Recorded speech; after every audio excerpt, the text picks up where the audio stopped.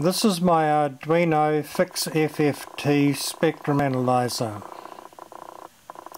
Let's apply a 6 Hz signal to the input.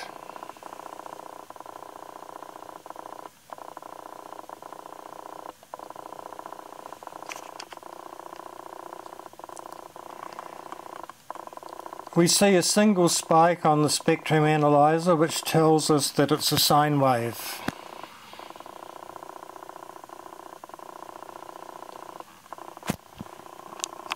If we were to switch the sine wave to a square wave, we would see odd harmonics.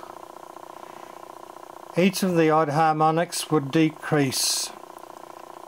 Typically, the fundamental would be at 100% amplitude, the third harmonic would be at 1/3 of the amplitude, and the fifth harmonic would be 1/5 of the amplitude.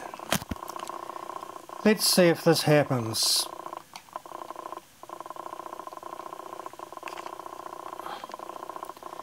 And there are the 3 frequencies as predicted.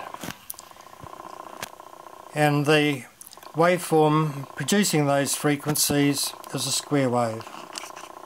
Thank you for watching.